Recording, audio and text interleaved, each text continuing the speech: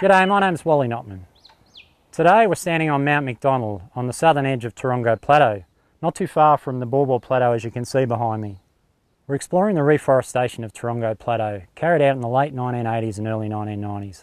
We're fortunate to have two forest scientists today who worked on the project to give us a first-hand account of how the project was conducted and look at some of the outcomes 30 to 40 years down the track.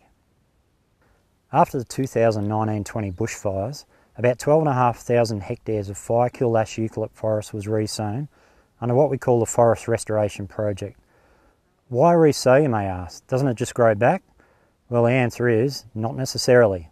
Firstly, when ash eucalypts are burned at high intensity, they're generally killed outright and don't resprout from the base or stem like other eucalypts. And many years of experience in science tell us that if ash forest is killed at less than 15 to 20 years of age, its chances of recovery are low, as it just doesn't produce enough seed to grow a new forest. The legacy of the 2003 and the 2006-07 bushfires is that huge areas of ash forest in the eastern highlands of Victoria were in that vulnerable age class leading into the fires. Turn the clock back to the first half of the 20th century and a series of devastating bushfires in 1926, 1932 and ultimately in 1939 resulted in a similar outcome for some areas of ash forest in the central and eastern highlands. One such area was Toorongo Plateau, where we are today. Many people would be familiar with Toorongo Falls. In fact, 100,000 people visit it per year now. But not so many people know or have visited Toorongo Plateau. The impacts of those earlier fires here left a particularly stark but intriguing landscape in their wake, described by renowned botanist J.H. Willis from a trip in October 1944 as thus: "What had been a virgin forest, glorious beech groves or mossy alpine gardens of surpassing beauty were transformed in a matter of minutes into a hellish inferno, then left a hideous, dreary waste that can never hope to recapture the pristine charm." Some of the remaining mature forest that was burnt on Toorongo was thought to have reached 250 years of age. Just a few months after the 1939 fires, while expecting the damage, the Inspector of Forests in the company of the Forest Commission Chairman measured a blown-over fire-killed ash on Toorongo at over 100 metres, taller than any current living eucalypt. In 2020, we were able to respond and resow large areas relatively quickly onto a viable post-fire seed bed, thanks to aircraft and a reasonable amount of seed having been collected and stored. But in 1939, as well as coming to grips with the disaster of the fires through the Stretton Royal Commission, Australia had entered World War II, and at home the focus of society and industry was on fueling production of all things required in wartime. The Forest Commission, while undertaking a massive timber salvage operation in the mature fire-killed ash, also understood the vulnerability of the young ash forests and estimated that nearly 30,000 hectares in the Central Highlands was unlikely to regenerate. Efforts to chip away at this started, and in the intervening years, forest managers grappled earnestly trying to recover this forest with an array of reforestation techniques. Toorongo Plateau proved particularly difficult, but substantial funding to re-establish forest cover here arrived in the mid to late 1980s.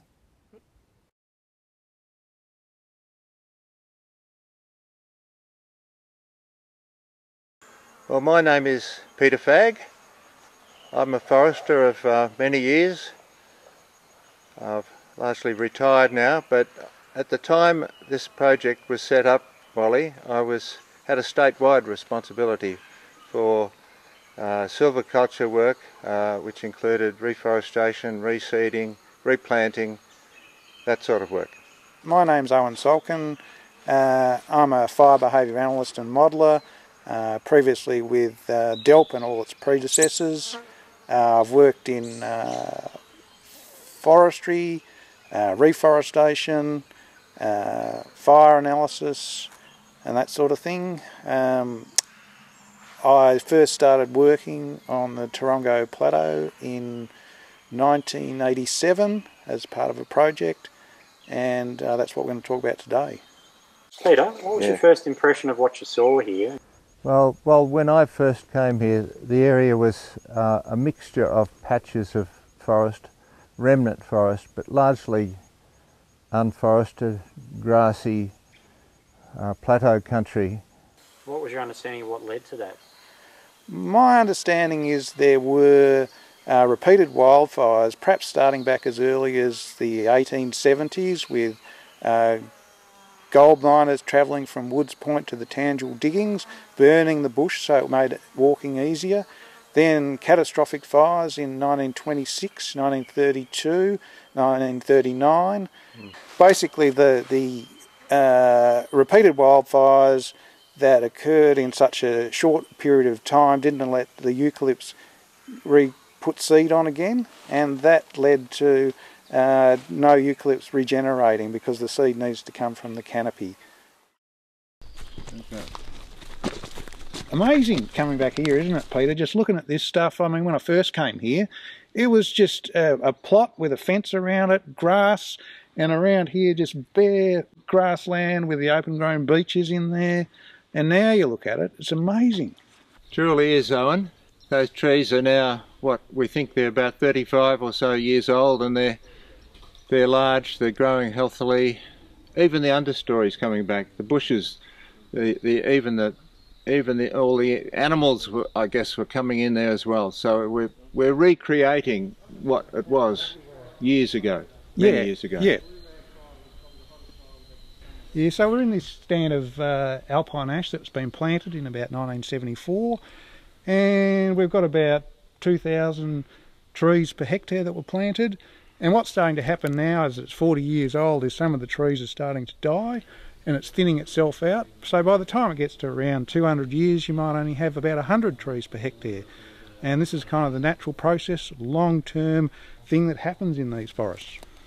Remembering this was, you know, grassland prior to about 1970, what we've now got is Myrtle Beach seedlings, which have been wind-borne seed from the adjacent Myrtle Beach, and this is starting to establish in the area. We've got lyrebird scratchings here, so we've got things that are nearly functioning as a natural ecosystem.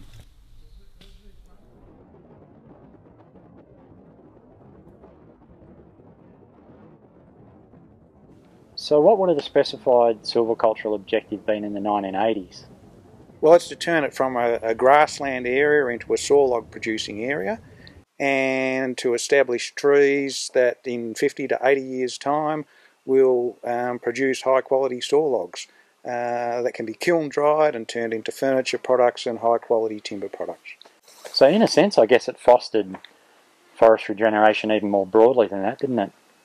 Yeah, well, now that, you know, the times have changed and we're actually thinking of seeing native forests as a store of carbon and a place for biodiversity and protected species, we've actually created something that future generations can make a decision about how they want to manage it. Yep. And that's the wonderful thing about coming up here. Yep. So what determined species selection up here? Was it driven by what was thought to be here before the fires? Or was it driven by what could establish successfully, or was it or was that the same thing? Well, there was the main species that were up here were trialled in 1972 experiments that we saw before, but two of them were dropped out because they're too frost sensitive. That's a mountain ash and the blue gum. That was left. We were left with the shining gum and the alpine ash, which have both been planted here widely and have done quite well. And we expect those species were present across the plateau before the fires? Yes, they were, because there were some remnant trees, I believe, Owen. Yeah. You got seed off them, in fact. Yeah, there's a Toorongo provenance of Eucalyptus nitens, and we collected seed off that and raised it as seedlings to plant back here. And we were running around identifying where the mountain ash would start. On the lower elevations we would have put mountain ash, on the higher elevations we would have put alpine ash, and we would have determined that by what remnant trees were here. Yep.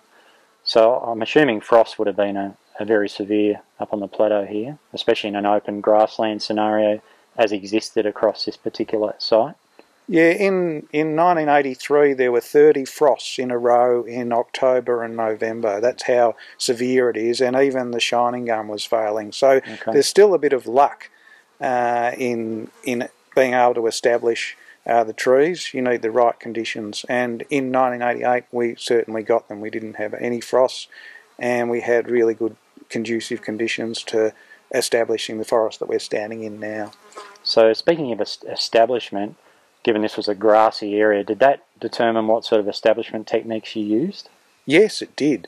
Okay. In terms of we ploughed the site with a mound plough that got rid of the grass, and then we planted in it. If you'd tried to just sow seed, the grass would have outcompeted it, and we wouldn't have had any success. Okay. So it was ploughing and then planting trees in there. Any And issues with browsing? Or? With some vermin control to keep out rabbits, I believe. Yeah, there was a big issue with rabbits in the 1970 plots, and they had to fence them to be able to establish them. Okay. And in one case that Snowy English related to me, there was one rabbit inside the fence that ate all the trees, and they had to start again. Okay. This is a Nothofagus cunninghamii, or otherwise known as myrtle beech. It's a rainforest tree from Victoria. It's a Gondwanan relic. And what this tree here has done is it's been killed in the 1939 fires. Well, not actually killed, but the top of it's been killed, but the base of it has shot back from epicomic shoots, and we see these multiple leaders.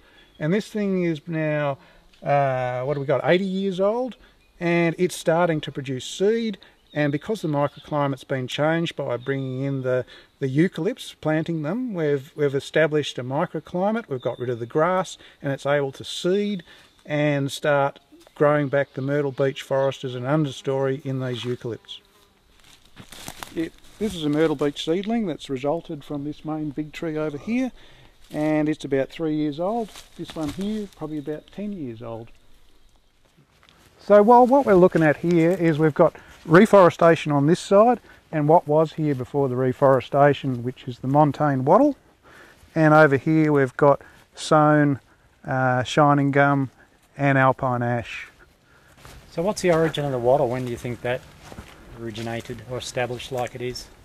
Well, that's come back after the 39 fires, and it's come back as thick as hairs on a dog's back, and then that was bulldozed and burnt, and then the eucalypts sown. And in terms of a carbon sink, that will probably only ever have 200 tonnes above the ground, and this can have 1,000 tonnes per hectare above the ground. So it appears the forest types on either side of the road are on a pretty different trajectory, Owen. What do you think they'll look like in about 50 years' time? This stuff will probably be still a mixture of montane wattle and rainforest, and this will be a mixture of rainforest, understory and mature shining gum with hollows developing for animals to live in. Okay. So a little bit more well-developed vertical structure on the left? Yeah, Yep. yeah.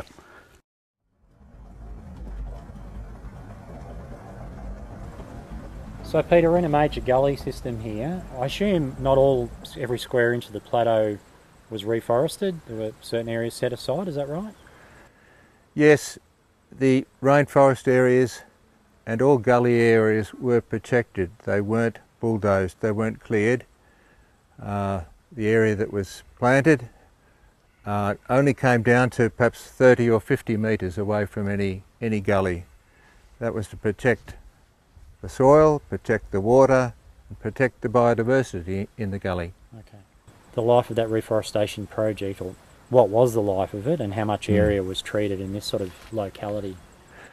There was about 3,000 hectares treated, reforested by planting or direct seeding, and that was out of a total of about 10,000 hectares. Okay. So there is area still to be done if that's required or we have the funds. Also, that should mention that area was done over a period of about 12 or 13 years. Okay. What's the background of this side, Owen? Well, we're actually standing on Cone Hill, which is an extinct volcano. Thank goodness it's extinct. And basically what happened in 1990 is they had a big stand of senescent silver wattle. In other words, it was dying and the crowns were falling apart. And we've bulldozed it over and we've sown back mountain ash. And what you can see coming back around you now, which is now 30 years old, is a stand of mountain ash with a silver wattle understory. And lots of understory species and ferns and things like that. So looking up there through the light, is that where the other wattle, the dead wattle stand is? Is that the light? and basically when we started in 1990, the wattle would have been about 50 years old, and then over the next 20 years it's degraded further until around about 2010 it all fell over, and now all that's there is tree ferns and musk daisy bush and wattle logs lying all over the place. Okay. So it's a very short forest, if you could call it a forest. Yeah, but it's a natural ecosystem, and what would happen in these gaps that don't have eucalypts on them is the understory species would become the dominant species, and in this case it's the musk daisy bush. Yep. And look, I'd like to thank you both for coming out today. It's been a treat having you both out here, sharing with us your experience and wisdom as forest scientists. Thank you very much. Thank you, Wally. Thank you, everyone. A pleasure. Thanks very much.